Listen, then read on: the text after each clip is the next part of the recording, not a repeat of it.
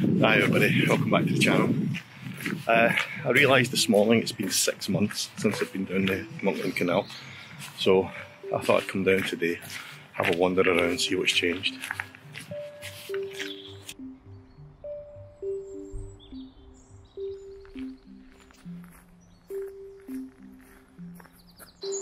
So yeah, today is all about seeing if I can create any images without a big fancy lens or anything like that. I'm using a simple point and shoot camera, no zoom, nothing like that. So really just want to see if it's possible to create some images down at what is a lovely location without a fancy camera. So let's go.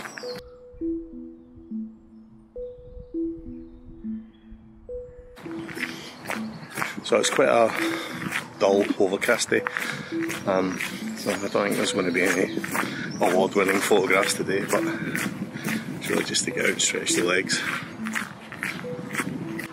And as always, next to no litter, which is nice. Another great job by the friends of Monkland Canal. Always love the light and shadow play on the underside of that bridge. Probably another shot or two coming up here.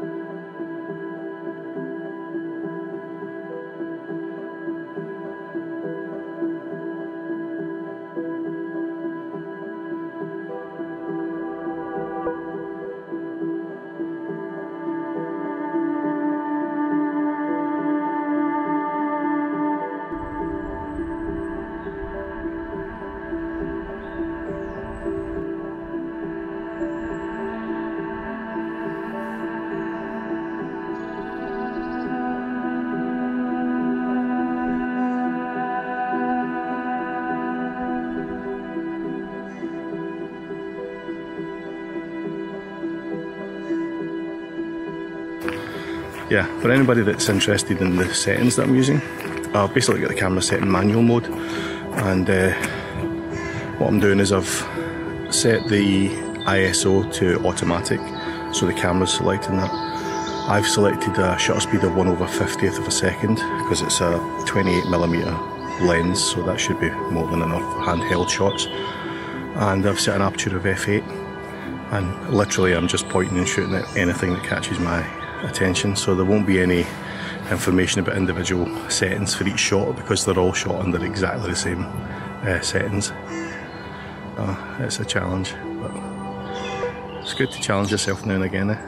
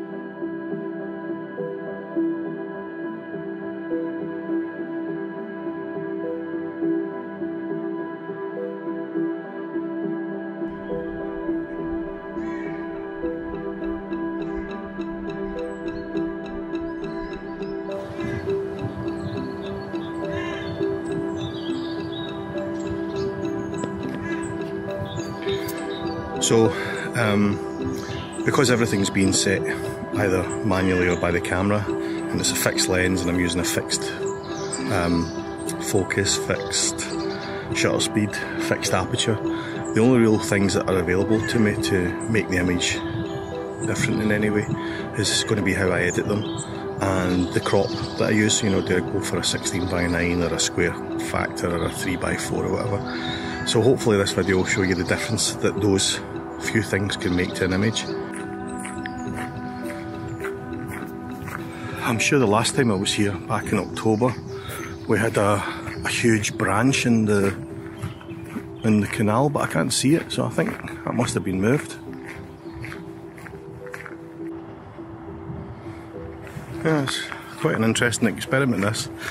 Because I don't have any kind of zoom on the camera, it literally is just point and shoot. I'm obviously having to walk more to get the compositions, but it's also making you think in advance about what you're going to shoot. And thinking's never a bad thing, right? Quite enjoying this.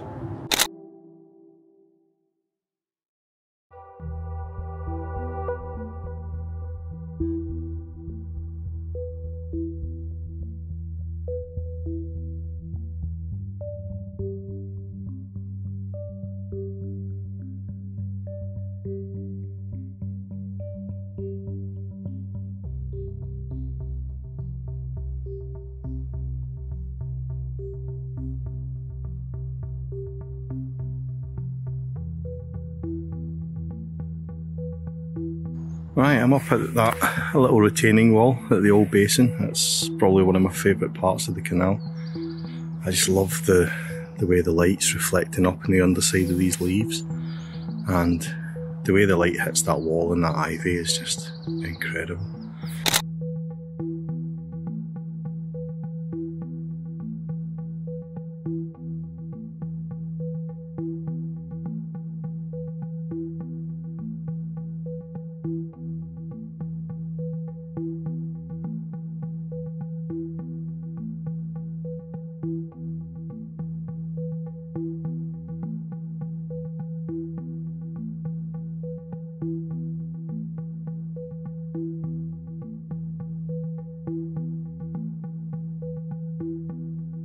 What I'm really enjoying here just now is there's a leaf just down in the water there. I don't know if the camera will pick that up, but there is a leaf there. And I'm thinking that in terms of editing, using a little bit of selective colour, I'm going to work on that leaf, make it pop, make it stand out a little bit more than it probably does to the naked eye.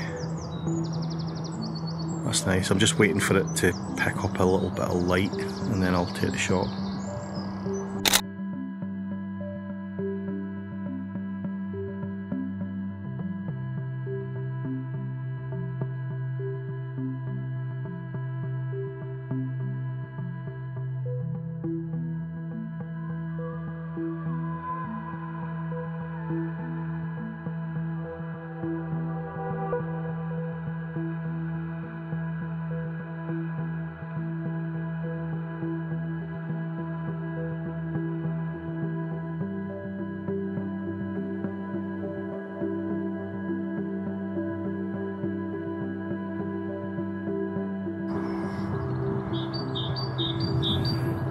Those waves are quite psychedelic, aren't they? They're quite trippy.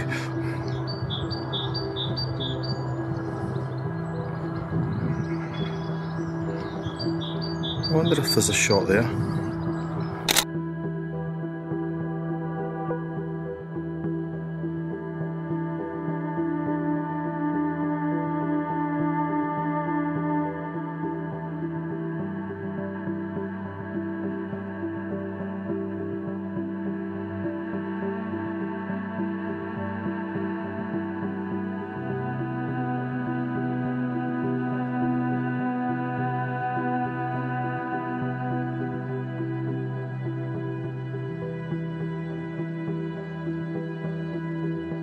So, just for the newsletter subscribers, I'm shooting this on April the 6th, and I finally got that grant money through this morning.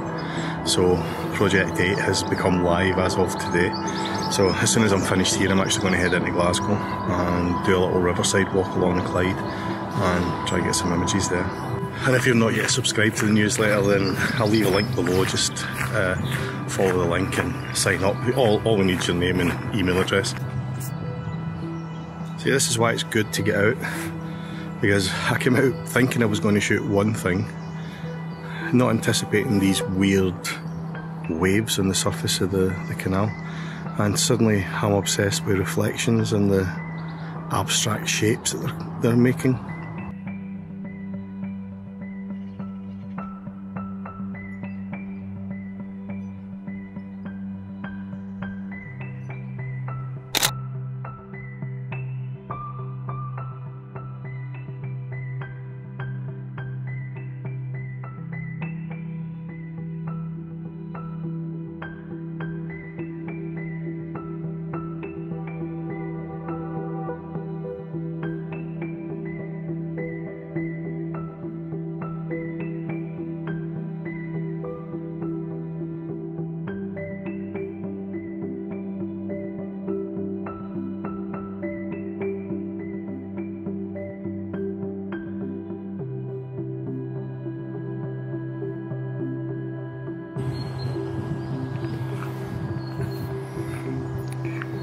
Yeah, looks like we might have lost the light on this stretch.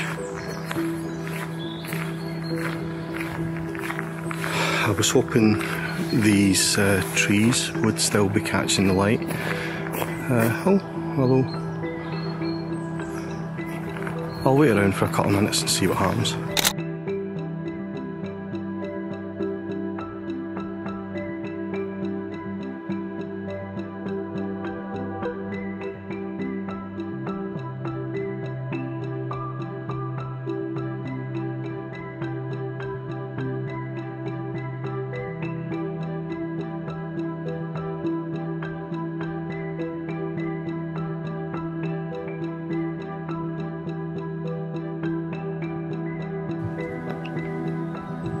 So that's us for another video. Hope you enjoyed. Give us a little thumbs up if you did, and don't forget to hit subscribe if you haven't already.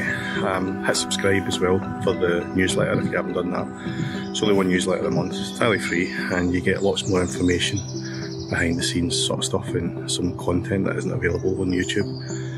Hopefully the video showed you that even with a basic fixed lens point and shoot camera, you can get some reasonable images.